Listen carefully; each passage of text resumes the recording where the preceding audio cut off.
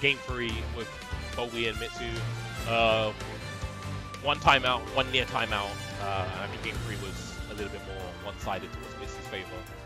I saw Mitsu get a really disgusting spike on Bobby. Yeah. And that just pushed him into a strong lead. I think he just ran it from there. Fair enough. Right, we're going into game 1 then. Luigi, he's gone Luigi here. He played Villager versus me. Okay. I wish he'd gone Luigi versus me. That's interesting. Brad thought that he'd be playing Villager. No matter what the outcome of the previous set was. So yeah. This might mess up Brad in terms of playing man. I think he's probably given the country we live in. I'm sure he's probably prepared to fight Luigi no matter what. Guess what? Luigi has kind of died down now. That's true. I'm still thinking 2015. Oh yeah, 2015 UK. Yeah. Yeah, man. Definitely the year of Luigi. The years blended together at this point.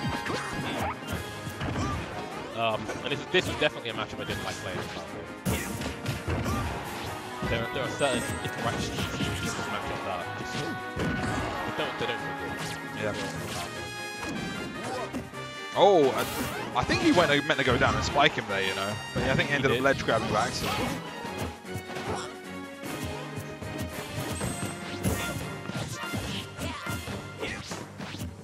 Fishing for that back air.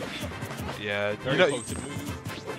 Yeah, you know Mitsu will be looking for that up smash. For that. It was like, well, did you watch any of Summit yesterday?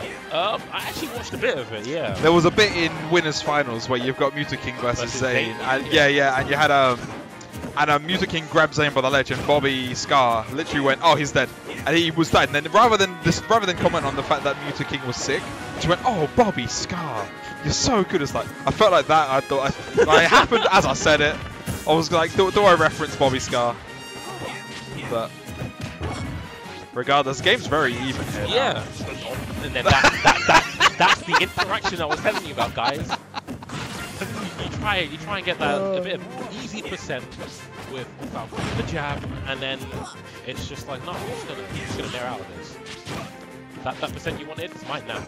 Yeah. Why does it do like? It does like 14% or something crazy. And then Luigi don't want to talk about how good their narrative.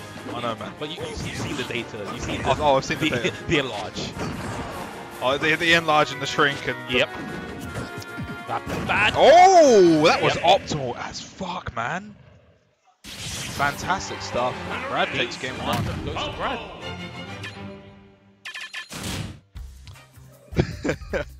Kanari's right. The thing is, like, most jabs actually do that. Yeah, but Luigi does it out of most jabs, but just Valky's is particularly bad. It's not okay. Do you know? It's the fact that I've seen them get grabs off that as well. It's just like, you were meant to be in this advantage. You know they can do it out of Roy's down angle double edge dance. And you get there. It's like I'm like, wow, okay.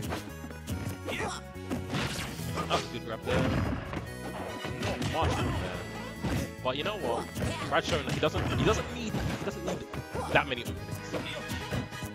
You don't need too many interactions to win with either of these characters, honest, because their punish games are so strong. Oh! No, never mind. Oh, there we go. Get the alternative spike. Brad looking strong here. Not even 4 seconds in and a stop down. Luigi can bring this back, but the explosiveness of outputs here might be done already. We'll see. Oh, and a good chop there. Luigimitsu had the right idea, just didn't get it. Yeah. The worst part of that as well is that if he had misfaced it as well, he could have ended up getting spiked again. But it wouldn't have been too bad that time. Oh, you heard the sound. I mean, you didn't hear the sound effect, but I heard the sound effect. I saw the up B. Yeah.